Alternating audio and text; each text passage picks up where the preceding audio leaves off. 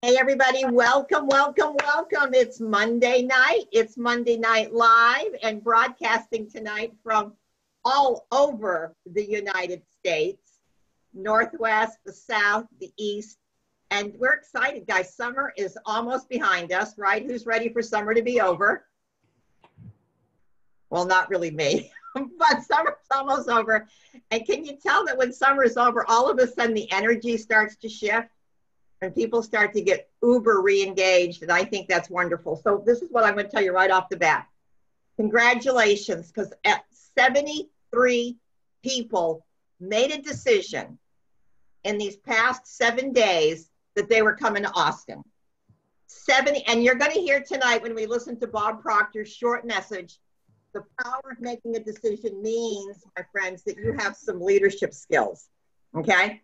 And whereas other people are holding back, trying to manage the circumstances, going, well, let me wait until I save a couple more dollars, or try to navigate if I had more time. That's not the way it works. When you make a decision, all of a sudden the details start to work out for themselves.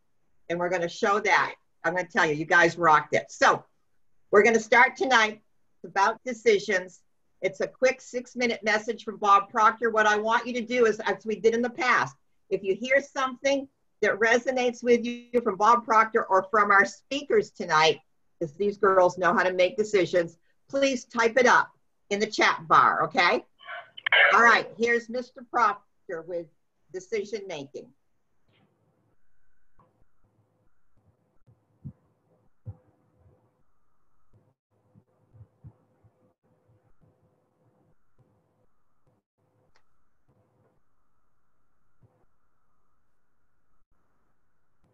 It'll carry you to great heights. Do you know, this book is the first book I ever read, and I've never stopped reading it. It's not that I'm such a slow reader. There's just so much in the book. And I like to ask myself, am I doing that when I read it? And if I'm not doing it, I just keep reading it. Well, I'm not doing everything in this book. But listen to what he said. He devoted an entire chapter. Napoleon Hill said, accurate analysis of over 25,000 men and women who had experienced failure disclosed the fact that lack of decision was near the head of the 30 major causes of failure. And he said, this isn't any mere statement of theory, it's a fact. Now, he said, analysis of several hundred people who had accumulated fortunes well beyond the $1 million mark, and this is back in 1930, well beyond the $1 million mark, disclosed the fact that every one of them had the habit of reaching decisions promptly and of changing those decisions slowly if and when they changed them at all. He said people who fail to accumulate money without exception have the habit of reaching decisions, if at all, very slowly and in changing those decisions quickly and often. I'm going to take you right near the end of the chapter and read a part to you. He said, those who reach decisions promptly and definitely know what they want, and they generally get it. The leaders in every walk of life decide quickly and firmly. That's the major reason why they're leaders. The world is a habit of making room for the man or woman whose words and actions show they know where they're going. Now, he said, indecision is a habit which usually begins in youth. The habit takes on permanency as the youth goes through grade school, high school, and eventually through college without any definiteness of purpose. The major weakness of all educational systems is that they neither teach nor encourage the habit of decision. Now, if you were to talk to anyone that knows me, they'll know that I make decisions on the spot about big things. I make the decision to do things before we're anywhere near ready to do them. I always figure, if you start before you're ready, you'll pull everything together. And it's a habit I've got. And you want to know something? The people around me have got into the habit of doing the same thing. Follow the quiet voice within that's telling you which way to go. Quit asking other people, what do you think I should do? What do you think I should do? First of all, they probably don't think. If the average person did what they were thinking, they would be speechless. They just keep making noise. Listen to their conversation. It's going to become obvious they're not thinking or they'd never do what they're doing. Watch their behavior. You know they'd never do what they're doing if they were thinking. Decision. You've probably got a whole series of decisions you could make today. Maybe you should stay right where you are and write out all the things that you have to make decisions on and make them one after another. And advise people, this is the way it is. It's like President Reagan said one time. He said, when I make a decision, I gather the information I needed and I make a decision. He said, I don't take a vote, I make a decision. I like that. Great American general one time said, make a decision, right or wrong, make the decision. If it's the wrong one, you can go back and change it. He studied the lives of 25,000 people, successful people, every one of them. I think this information is valuable to you. Sit and ask yourself, what do I need to make decisions on right now? And I guarantee you, become decisive. Do it today, do it tomorrow, do it the next day, and you will turn it into a habit. And you'll become known as a very decisive individual. And that will give you results that stick. This is Bob Proctor. Thank you. Oh, I love that man. I love that man. I love that man. Okay, so indecision is the enemy of success. And I love stop asking other people what they think, because most people are not. All right, so that was so powerful. So tonight, my friends, we have with us two partners on our team who have made some decisions in their lives, okay? And because they've made decisions, it's showing up in their personal life and it's showing up in their business life. So tonight, we have from Clovis, New Mexico, the adorable Heather Bender. Heather is a wife, she's a mom, she's a sales coordinator, and she just celebrated her 2nd anniversary with Juice Plus, and she was on the leaderboard last month for double-digit preferred customers for the month of July. Now that, my friends, is impressive. So Heather, are you there, my darling? Unmute yourself. Like to know a little bit about you. Introduce yourself. What does this message mean to you? And what kind of decisions have you made? And how did you end up on with double-digit customers? Well, hi, everyone. I'm Heather Bender. I have a horrible sinus infection, so I sound like a preteen going through puberty. So I'm trying to talk as loud as I can. This is all I got, so bear with me.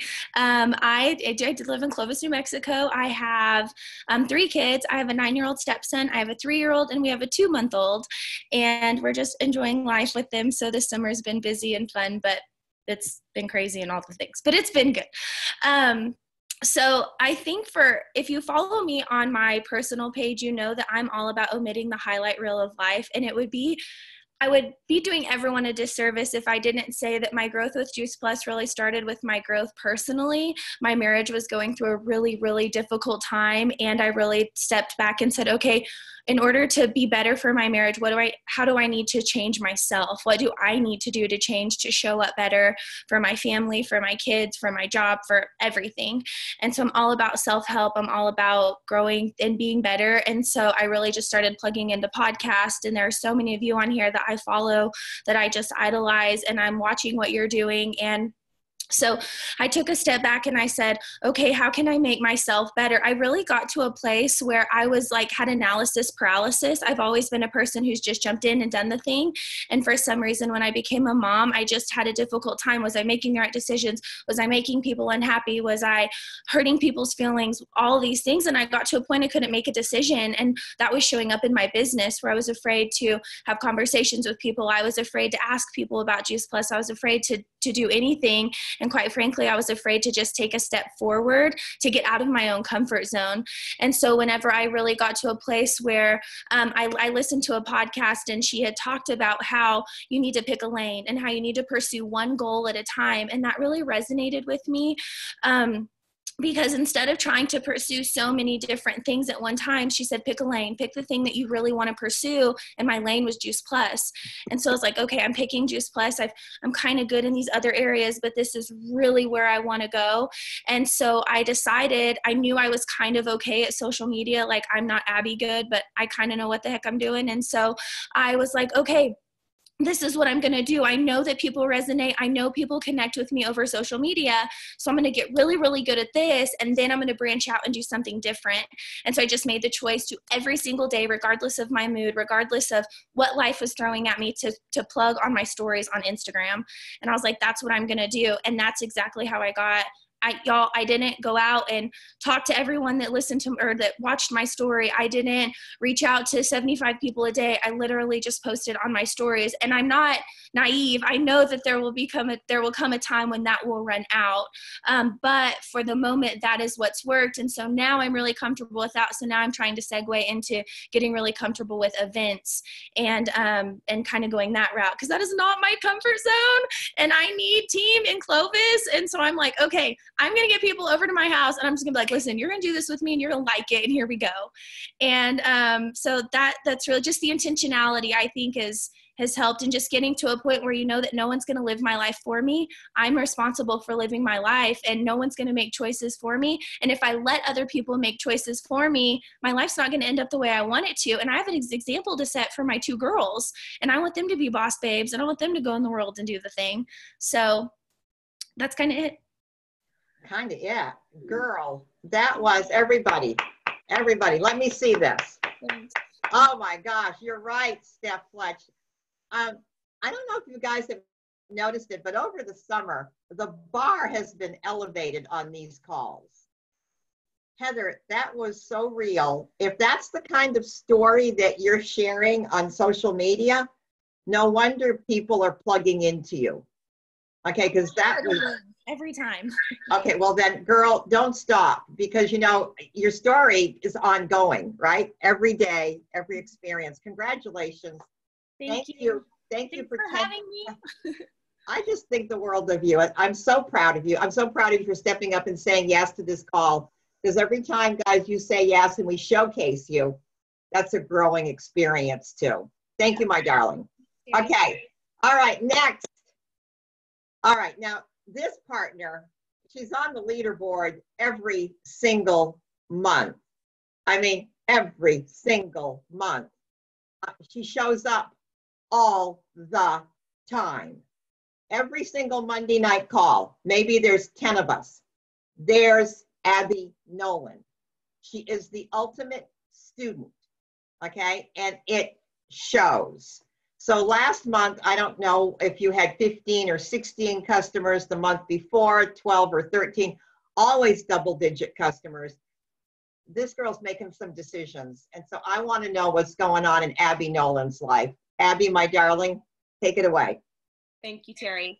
I find it ironic, y'all, that tonight I'm speaking a little blurb on decisions, because decisions and making them in my personal life have been a struggle for me. I second guess myself.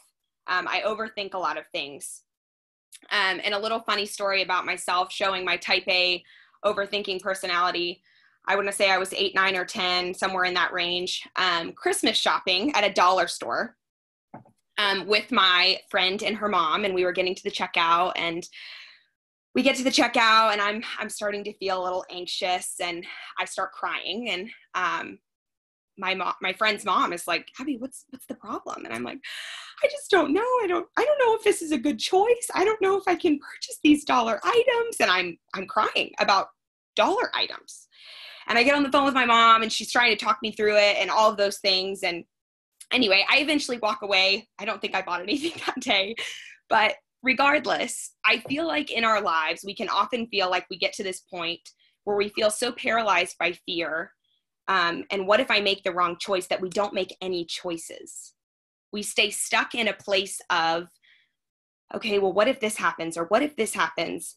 And instead, Allie Schneider said this one time, I think it was at P4Q. She was like, I just said yes, and I figured out the rest later. And Bob Proctor said that. Just say yes and figure out the rest later. Because if you sit here and you make excuses or you become fearful, fear will stop you hard in your tracks and you will never go anywhere. Fear will be your worst enemy in every area of your life, not just in business. And so as I was thinking about what I wanted to kind of leave you with tonight, I wanted to challenge you to make a decision in 3 areas. And 3 areas that I have really grown in over the past year since I went to conference for the very first time last October. So make a decision to do 4 events a month. And that might terrify you. But an event can be a coffee date, y'all. Make it work for your season of life. I'm in Abilene. And at first, the thought of doing events in Abilene in a place where I knew nobody, I have now fostered sweet friendships. I did an event last night with Nicole and Sharina. I'm doing Facebook events weekly. Make it work. You can do it. Don't let excuses and life stop you from doing something that you want to do. So coffee date, Zoom, Facebook, Live, whatever that looks like, don't make excuses, just do it. Put it on the calendar. Take something that's duplicatable. Don't feel like you need to get crazy creative, because if you get bogged down in the mundane details, you're not going to do it. Just say yes and move forward. The second thing I want to challenge you to make a decision in is utilizing your social media. Y'all, if you're not using your social media, you are missing out on a world of business. Heather was just talking about that. She just started posting on social media, and it doesn't have to be all juice plus. So I want to challenge you that if you're not utilizing social media in any way, shape, or form, for the next 30 days, just post something. Post about your day, post about what you did, post about your kids, post about your husband, post about anything. Just be you. People don't buy Juice Plus because it's Juice Plus. They buy it because they trust you. And if you don't give them a reason to trust you or know you, they're never going to buy from you. So start posting on social media. If you do already post on social media, I want to challenge you to start weaving bits and pieces of your story into your everyday posts. So pick the 3 things that stick out to you the most, that are the most powerful to you in your Juice Plus journey, and whether that's your business story or your product story, and start weaving those words in your social media posts.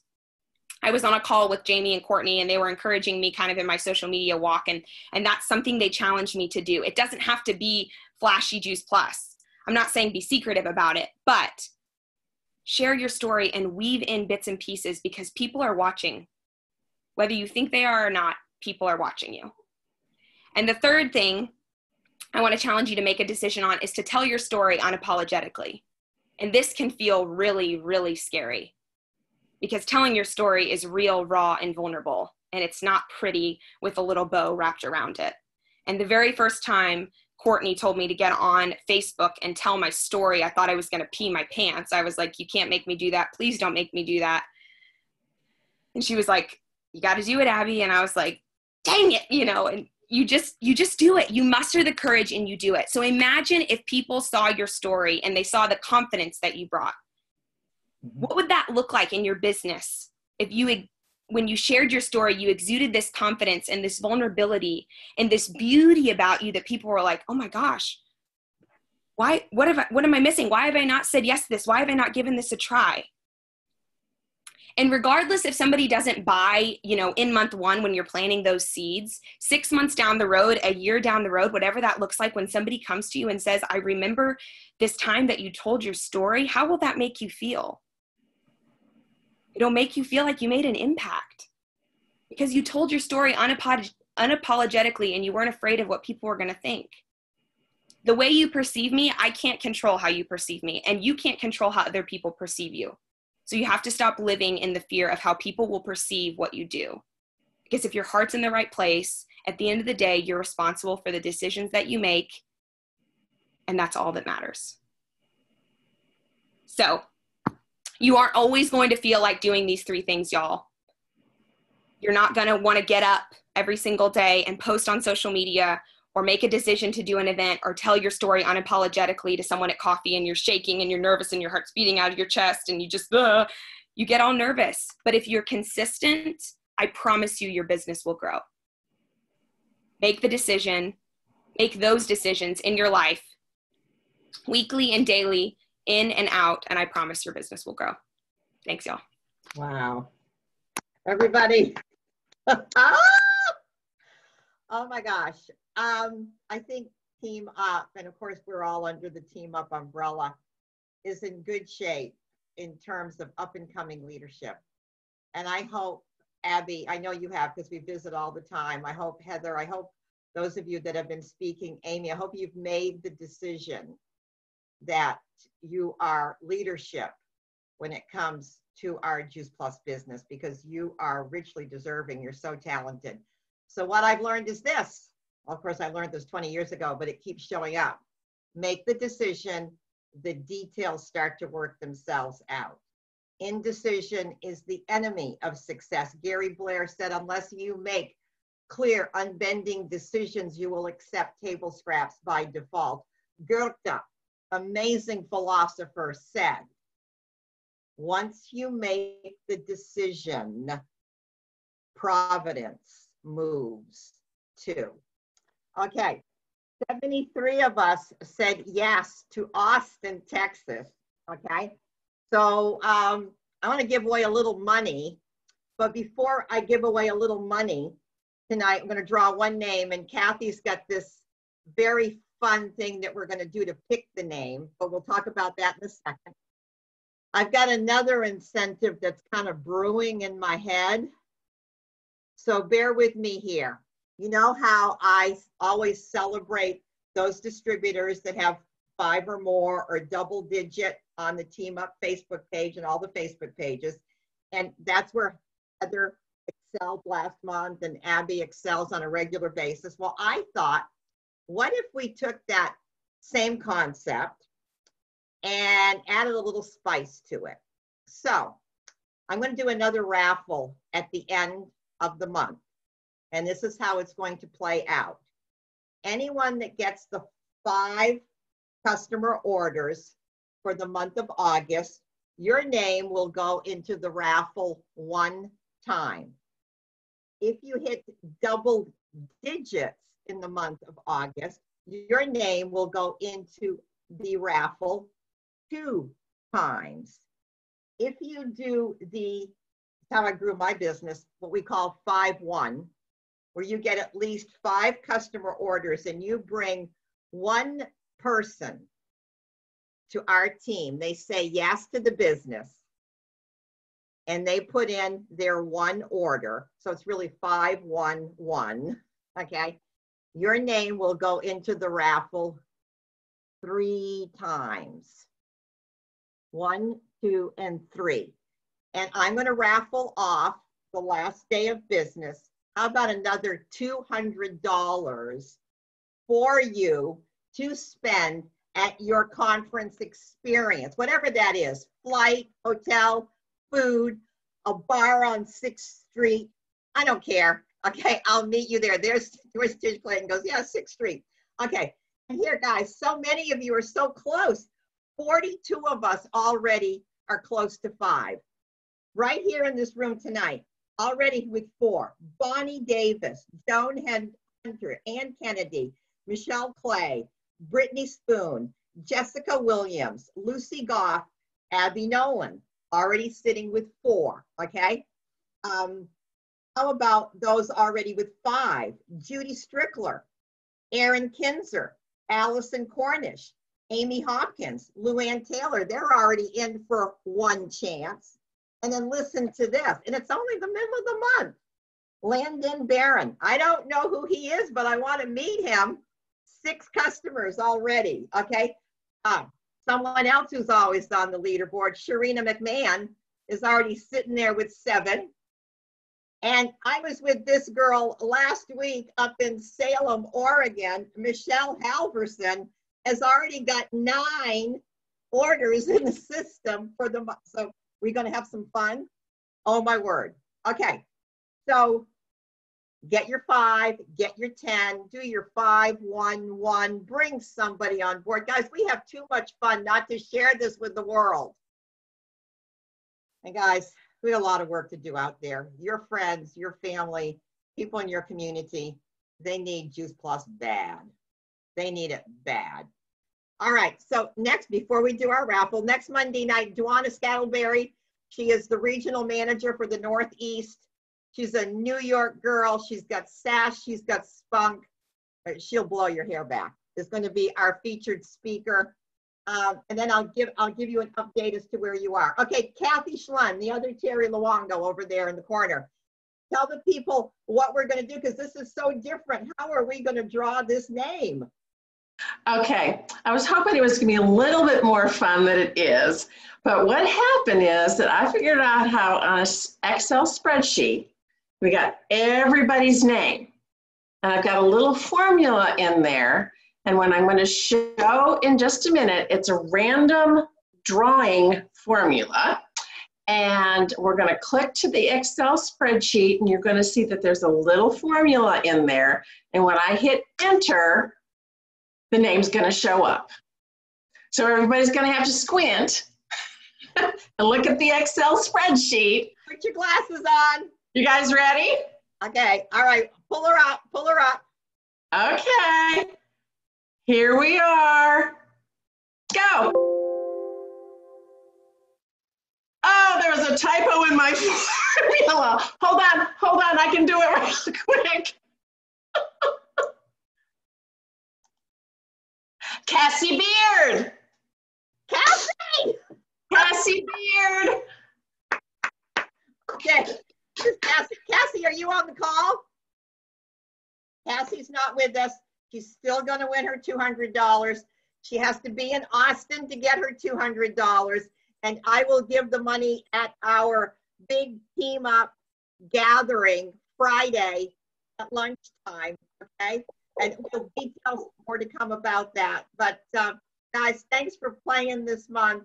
It was so proud. I'm so proud of you.